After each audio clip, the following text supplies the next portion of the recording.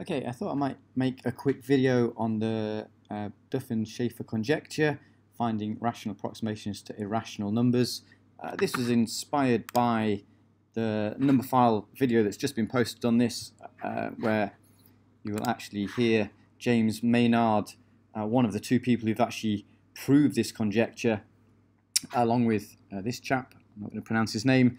Let's call him Dimitris. They basically proved this conjecture in 2019, and it's a conjecture that had stood for 78 years, and it's a problem in number theory. And what they were looking at is this idea of how we can write irrational numbers and approximate them using rational, basically, fractions. Okay, so I'll talk about a bit more of the maths behind what this means, but obviously I'm not going to go into huge detail, just a kind of a summary of the ideas. So first off, the rational approximations to irrational numbers. For example, pi can be written as an approximation as 22/7. Obviously that doesn't give pi exactly, it gives 3.14 something. You know, but the first three digits are actually approximating pi, and I could choose a better approximation, obviously using larger numbers. E is approximated by 19/7. Again, it's giving me 2.71. The first three digits of that also match what E should be. Root 3, for example, 97/56. Again, it's giving me an approximation to what the answer should be. So the idea is that we find it useful to, if we want to understand irrational numbers, if we find rational approximations to them, that helps us to understand these irrational numbers. And this is the kind of notation that I would be using. First off, we use alpha to be an irrational number. That could be any irrational number. P and Q are the rational approximation given in their lowest terms, so it's kind of a simplified fraction, and we're basically saying that it has to be lower than, we can think of this like an error bound, so basically the difference between the actual number and the rational approximation being smaller than some sort of error, and we want to kind of minimize that error to get a closer approximation. And the question is, for given irrational numbers, like, can we find infinitely many solutions for our error bounds? So we can choose infinitely many P's and Q's, which will satisfy the error bounds that we generate. And just to kind of talk through a couple of examples on this. For example, if I take my function f of q to be 1/q, then using my formula, f of q over q is going to give me the error bound. So I'm going to get 1/q over q. So I'm going to get 1/q squared. So I'm going to get alpha take away p over q, like the modulus of that, less than 1/q squared. So 1/q squared is my error bound that I'm looking at. And I'll take q to be a positive integer to make life easier. You can restrict the domain, but we'll just look at q being positive integers. Okay, so let's actually look at what happens. For example, alpha can be any irrational number. Let's take pi. And then also let's take q as 1 in the first instance and see what happens. So basically I replace q with 1, so I'm looking for pi take away p over 1, the absolute of that, modulus of that, being less than 1/1 squared, which is obviously 1. Okay, now if I'm solving this kind of modulus, it gives me this, so I put this is in the middle, pi take away p over 1 in the middle, must be between 1 and -1. If I rearrange for my inequalities, I get this, and then if I times by -1, I flip the inequalities, so I get that p would have to be between 1 plus pi and -1 plus pi. Well, that is satisfied for the integer p is equal to 3. Therefore, if I replace p with 3 and q is already 1, so 3/1 is my rational approximation for pi. Well, it's not a fantastic approximation, but you can see that it is within our error bound. So pi take away 3 is less than 1. Okay, so it's 0 point something. Okay, so it's definitely satisfying our error bound. And then the idea is we can increase the values of q. So we can keep on increasing and then keep on seeing if our error bound can be met. So for example, if I take q is 3, then I'm now doing pi take away p over 3 less than 1 over 3 squared. I try and rearrange this and solve this in the same way. I get to this inequality here. Actually, if I try and find this, there is no integer solution. This is kind of, you know, between two decimals. So this particular one won't give me an answer. But that doesn't really matter. You know, all I'm looking for is there an infinite number of these solutions? It doesn't mean that every single value of q has to generate a solution. For example, if I choose q is 6, I'm going to get pi take away p over 6 less than 1 over 6 squared. Same as before, I get this inequality. I get my inequality p being between minus 6 over 36 plus pi and 6 pi plus 6 over 36. This time I do get an integer solution, which is p is 19. Therefore, if I put 19 in here, 19 over 6 is a rational approximation. And you can see that pi take away 19 over 6, it's pretty close, and it's closer, you know, it's a smaller number than 1 over 6 squared. So I'm getting closer and closer to approximating pi. And I can carry on with this method, and I will actually find infinite numbers that do solve this inequality and give me closer and closer approximations.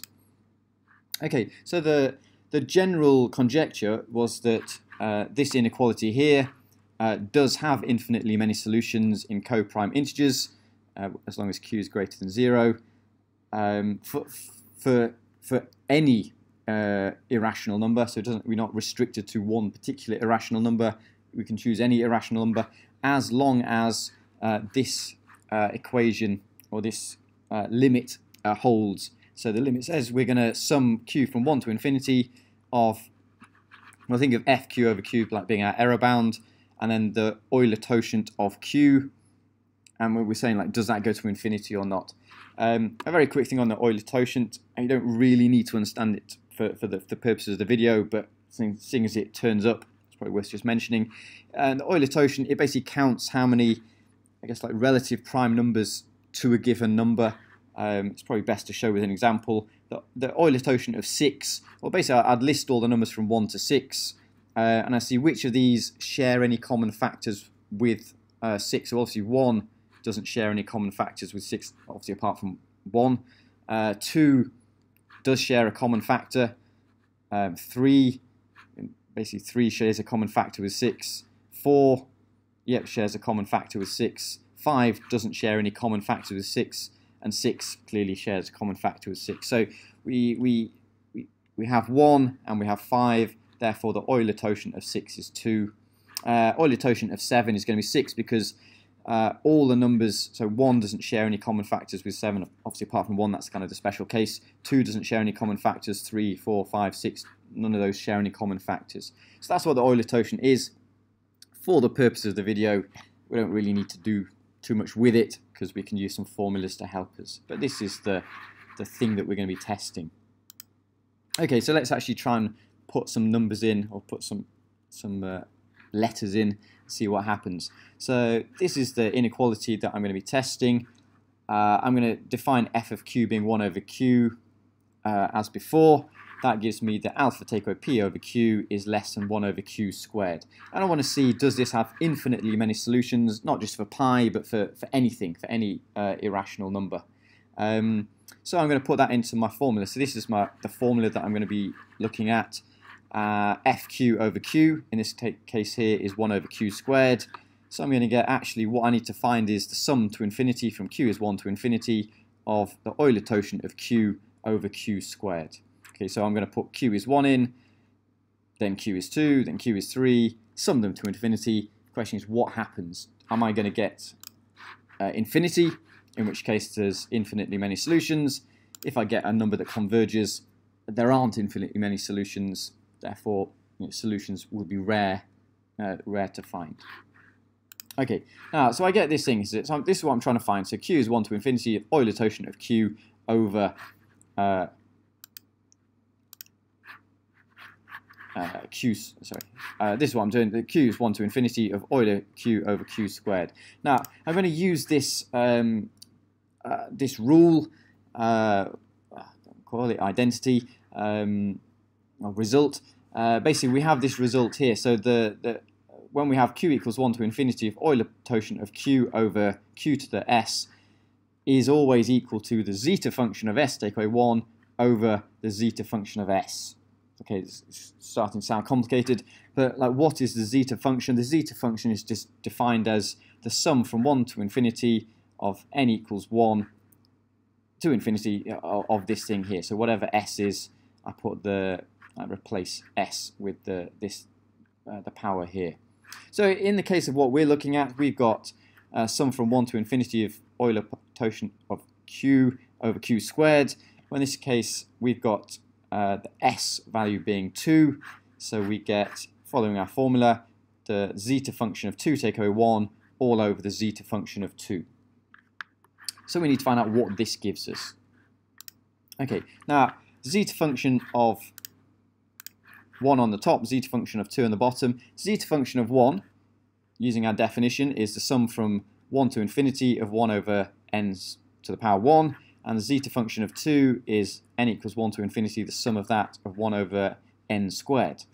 Okay, now we're getting somewhere because we actually know what these infinite series give us. Now, the sum from 1 to infinity of 1 over n does give us infinity. It's called the harmonic series. It's quite a famous result.